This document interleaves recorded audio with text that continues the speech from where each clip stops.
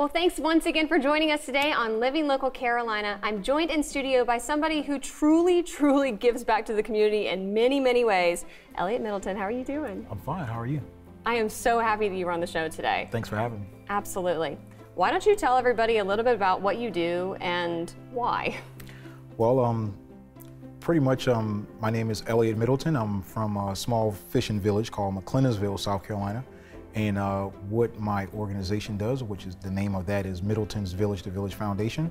We go around, we collect cars and we fix them up and we donate them to folks in need, particularly in rural unpopulated areas that does not have like Ubers, taxis, ways to get around. We help folks out like that and just try to make sure that if somebody is in need, we try to help them out as best we can. And on top of that, you also have a restaurant. Have a barbecue restaurant. We're going to reopen on January the 19th. It's located in Owendale, South Carolina. That's 5105 US Highway 17 in Owendale. And we also started our mobile food truck venture, and that you may see all around the Lowcountry in probably about 5 different counties so far. I know you're going to say that it feels awesome, but how does it feel whenever you're actually able to donate a car, see that reaction? What is that like?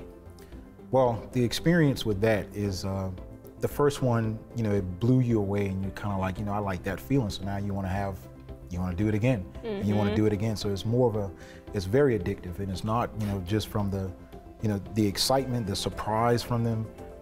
You always want to be in, it's just addictive. You want more cars so you can bless more people. Yeah. And why food? Why barbecue? Is this something you've always loved? It's just living out in the rural areas, as a young man, you had to be around your great-grandparents or your grandparents always cooking. So you always learned, how to cook. You've learned how to cook different things. You harvest different things out of the fields. So it's always, it's just always been a love of mine. And besides mechanics, it's always been cooking. So second part of my life, I wanted to venture off into food and beverage and, enjoy doing that. And wanted to still remain working on cars. It's a weird combination, but it works. It's the best of both worlds, you know? Yes, ma'am. So tell me, what's in the works for 2024? So right now, like I said, we just got through with our 100th car donation.